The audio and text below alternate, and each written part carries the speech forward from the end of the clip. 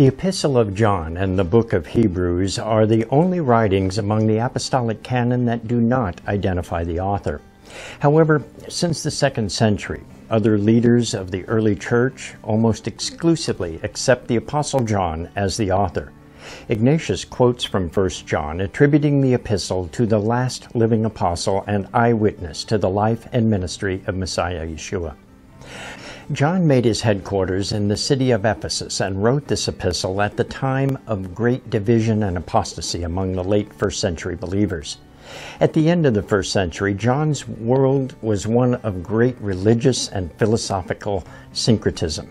The Greco-Roman society of the late 1st century was not unlike today, where we see a concerted effort to force religious tolerance and acceptance of all belief systems into one cohesive, socially acceptable religious system. The concept of Chrislam and the T-shirts and bumper stickers that spell out coexist in the symbols of many religions and philosophies would be right at home in John's day as they are today. The Apostle John had an important message for the believers in the Church of Asia Minor in that day. If we understand the context of his time and the world religious and philosophical system in which he writes this important epistle, we will find his words resonate just as loudly today as they did then. I'm Dan Cathcart, and this is the Apostle's Journey.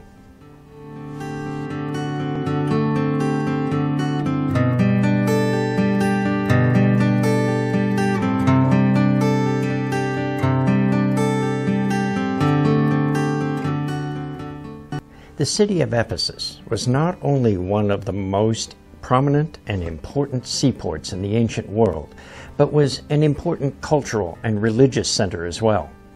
Ephesus boasted the Temple of Artemis, one of the 7 wonders of the ancient world. This city on the Aegean Sea played an important part in the Apostle Paul's life and ministry. In the very heart of spiritual darkness, Ephesus provided Paul a stable place where he lived and worked for more than 3 years. Now, some 3 decades later, Ephesus is again the home of a great man of God and apostle of Messiah Yeshua. At the time of John's first epistle, the body of believers was in a great struggle. The Gentiles brought many of their pagan philosophies and religious practices with them into the body of believers. In many cases, the local assemblies had been taken over by the Gentiles, rejecting the Jewish believers altogether. In other cases, entirely new assemblies were formed by and for the Gentiles. Look at 3 John 1, verse 9.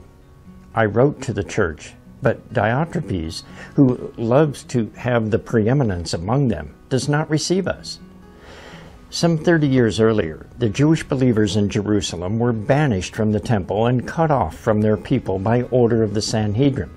They had fled the city just as the various Jewish religious and political factions descended into all-out civil war, and the city became a very dangerous place. Now in John's day, many of the Jewish brethren were rejected by their Gentile counterparts as well.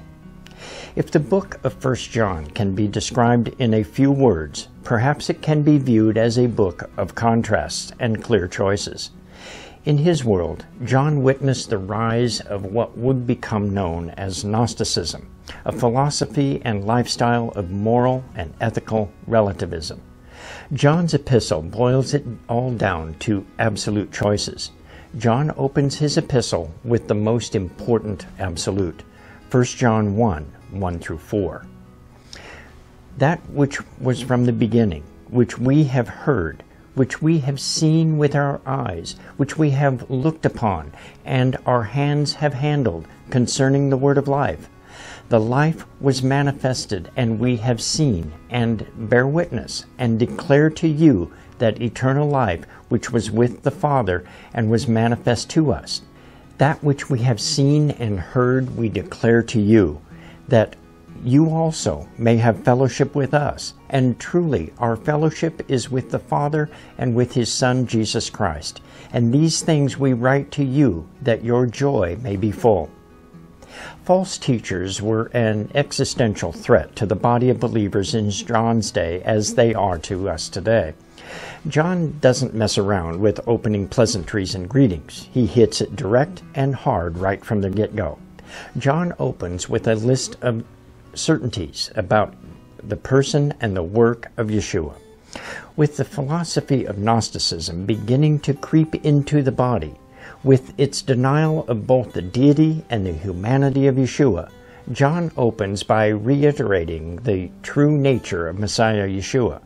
The Apostle Paul also wrote to the Galatians about those who propagate a false gospel. Go to Galatians 1, 6 through 9.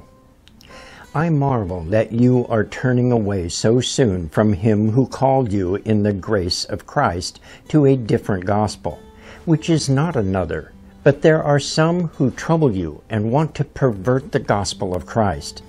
But even if we, or an angel from heaven, preach any other gospel to you than what we have preached to you, let him be accursed. As we have said before, so now I say again, if anyone preaches any other gospel to you than what you have received, let him be accursed. John was an eyewitness to the word of life and experienced a direct revelation with his senses. He stated that he personally had heard with his ears, seen with his eyes, and touched with his hands concerning the word of life. For John, the word of life was manifested in Yeshua of Nazareth. The word manifested is from the Greek word phaneroo, number 5319, in the Strong's Concordance, meaning to make or render apparent, to make visible what was hidden. John had the privilege of witnessing the life and presence of Yeshua, the Son of God, on this earth, and then takes the responsibility to reveal and preserve the gospel in the fallen world around him. John proclaims and reveals the word of life so that the believers may have fellowship with God the Father and his Son Yeshua. Fellowship is the Greek word koinonia, number 2842, meaning a partnership, social intercourse, or communion. It implies a participation in a common cause or shared life. And in this way, their joy is made complete. John next identifies or defines the basis of our fellowship with Yeshua by contrasting light and darkness. 1 John 1, 5 through 10. This is the message which we have heard from him and declared to you, that God is light, and in him is no darkness at all. If we say that we have fellowship with him and walk in darkness, we lie and do not practice the truth. But if we walk in the light as he is the light, we have fellowship with one another, and the blood of Jesus Christ, his Son, cleanses us from all sin. If we say that we have no sin, we deceive ourselves, and the truth is not in us. If we confess our sins, he is faithful and just to forgive our sins and to cleanse us from all unrighteousness. If we say that we have not sinned, we make him a liar, and his word is not in us. Because God is light, as John puts it, to have fellowship with him, we cannot remain in darkness. We cannot abide in the false doctrines that are creeping into the body of believers. John may be addressing the leaders of the assemblies in Asia Minor when he writes these words. It is the duty of the pastors and spiritual leaders to warn their flocks about false teachers and the doctrines they spread. If we say we have fellowship with God and Yeshua and embrace and follow false teachers and their doctrines, then we are liars. John says those walking in sin and then denying it, say that they have not sinned, make Yeshua to be a liar, and Yeshua's words are not in them. This is a direct reference to the Gnostic concepts of moral relativism, which was taking root in the congregations John is writing to. But John says that even if one has strayed away from the light and fallen for the darkness, repentance is possible. Look at 1 John 2, 1 and 2. My little children, these things I write to you, so that you may not sin. And if anyone sins, we have an advocate with the Father, Jesus Christ the righteous. And he himself is the propitiation of our sins, and not of ours only, but also for the whole world. John moves on to another topic, how does one identify those who belong to God and are walking in the light? Again, John presents a striking and observable contrast between a true believer and follower of Messiah and one who has fallen for a false gospel. 1 John 2, 3-6. Now, by this we know that we know him, if we keep his commandments. He who says, I know him, and does not keep his commandments is a liar, and the truth is not in him. But whoever keeps his word, truly the love of God is perfected in him. By this we know that we are in him. He who says he abides in him ought himself also to walk just as he walked. It is very simple to determine who the followers and true believers are. A true believer and follower of Yeshua will be one who keeps his commandments. If he does not keep his commandments, then he is a liar, plain and simple. In the next few verses, John says that this is not a new concept, that they have known or should have known this from the very beginning. 1 John 2, 7-8. Brethren, I write no new commandment to you, but an old commandment which you have had from the beginning. The old commandment is the word which you have heard from the beginning. Again, a new commandment I write to you, which thing is true in him and in you, because the darkness is passing away and the true light is already shining. Now, is there a confusion here between verses 7 and 8? In verse 7, John states he writes no new commandment, but in verse 8, he writes, a new commandment I write to you. In our previous teachings from the book of Hebrews, we learned about the world to come. We learned that this world is in the ongoing process of coming into being. John is writing the same message to his readers. The process is continuing and is not yet complete. The light of Messiah is present and shining in the world, but darkness is still present as well. John is admonishing his readers to follow the light and shun the darkness while they still can. John next explains just how to do it. 1 John 2, 9-11. He who says he is in the light and hates his brother is in darkness until now. He who loves his brother abides in the light, and there is no cause for stumbling in him. But he who hates his brother is in darkness and walks in darkness and does not know where he is going because the darkness has blinded his eyes. As we come to the last section of chapter 2, John again uses a present active tense to describe the danger of the things of this world. John writes of the things of this world as passing away. 1 John 2, 15-17. Do not love the world or the things in the world. If anyone loves the world, the love of the Father is not in him.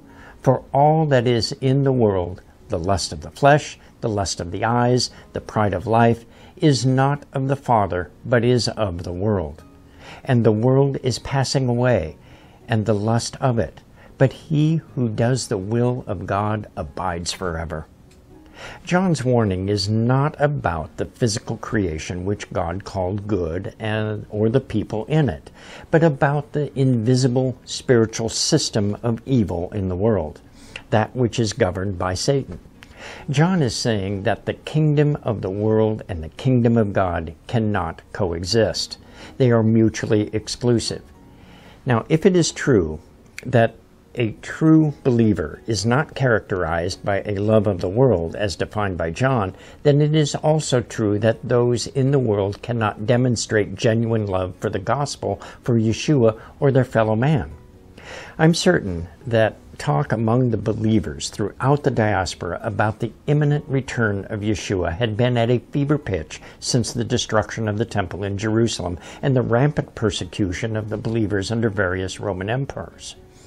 Now, John reminds his readers of the spirit of rebellion against the things of God that he called the spirit of Antichrist. John writes of many Antichrists who have come and gone in recent years. 1 John 2, 18-19. Little children, it is the last hour, and as you have heard, the Antichrist is coming. Even now many Antichrists have come, by which we know that it is the last hour. They went out from us, but they were not of us. For if they had been of us, they would have continued with us. But they went out that they might be made manifest that none of them were of us. John briefly identifies what he means by the term Antichrist, which only appears in his letters. But the concept of Antichrist is interwoven throughout the Scripture, in the prophets, the Gospels, and of course in John's Revelation. John acknowledges that there will one day be an ultimate Antichrist that will arise and rule for a short time.